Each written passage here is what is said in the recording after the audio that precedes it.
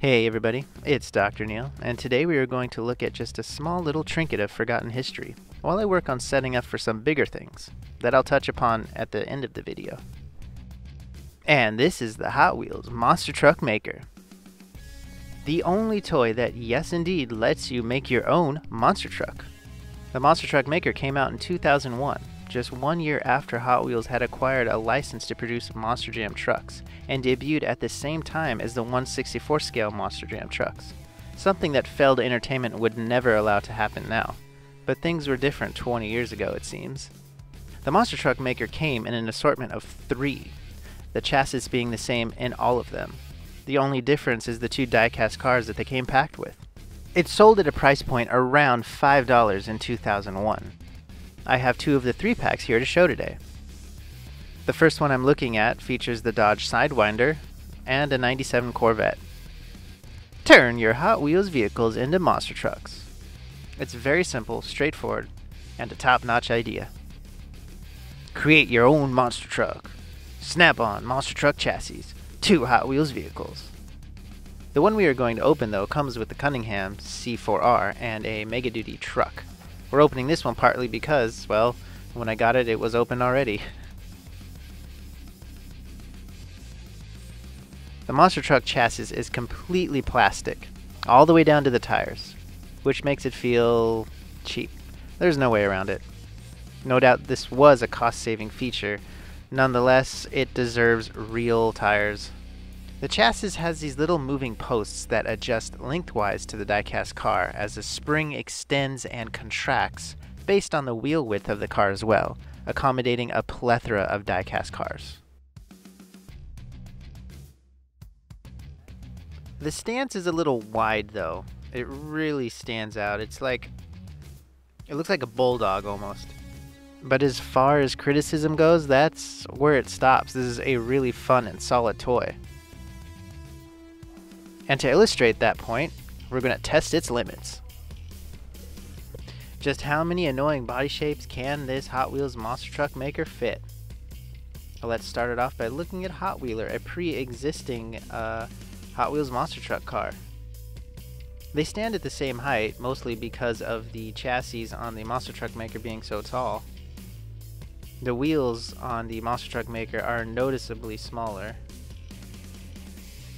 They look pretty much the same as a 1-by-1 comparison, other than it's just one is a die-cast car and the other one is a monster truck.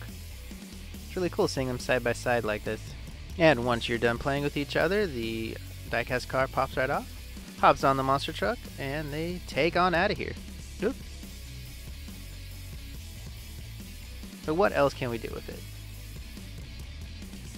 Let's put some character cars in it. Will it fit in R2? Yes. Yeah, well, no. Yes and no. We got a little R2 monster truck. Cool. How about the C-3PO?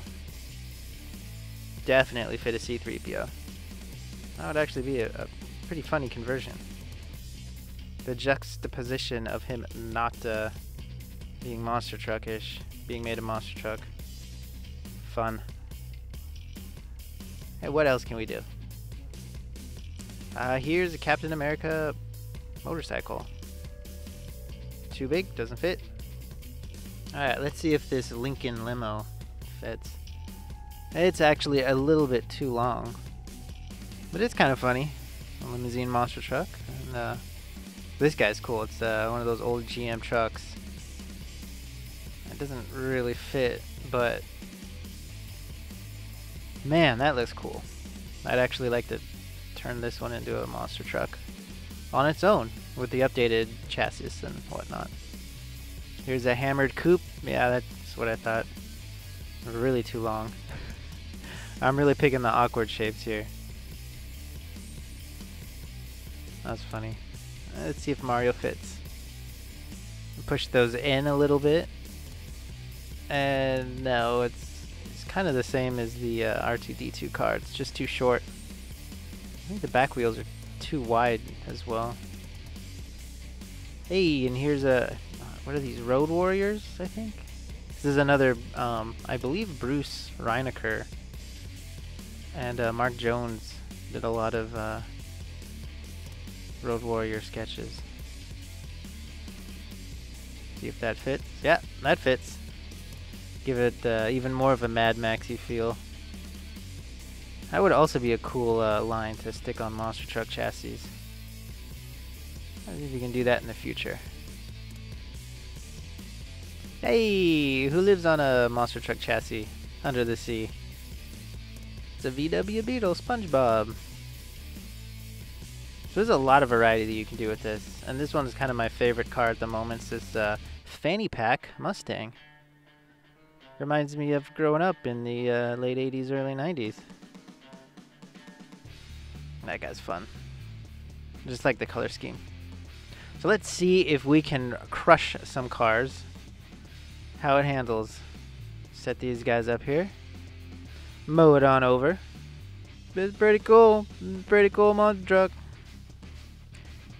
But it's cool. I'd really, yeah, I dig it. This is one of my favorite old monster truck toys as of now. It's weird that I just discovered it recently.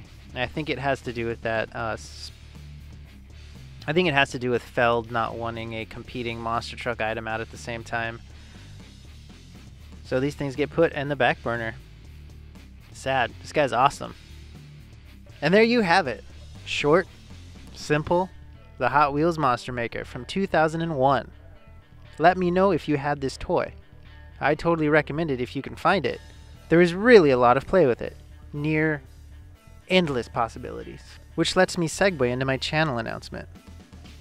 I'm reaching the exciting first milestone for any channel on YouTube, and that's the 1,000 subscriber mark. Something I'm planning on hitting before the end of the year, and I need your help. I would like to do a special episode for that milestone where I take an existing Hot Wheels or even Matchbox car and turn it into a monster truck. But I don't want to be the one who picks it. I want my subscribers to do that. So if you would like your pick to make it into the 1,000 sub video, write in the comments below which Hot Wheels car you would like to see made into a monster truck. Go ahead and pick any car from the entire library. Try to keep it away from the pink VW buses. Make it fun and awesome. Hit me up on any of the below mentioned social media platforms. I will put them all into a jar and draw the winner at random. I'll also be doing a face reveal and a new studio setup. This should be a lot of fun, guys, so subscribe, like, and comment which car you would like to see. And I'll catch you on the flip side. Dr. Neil, yo!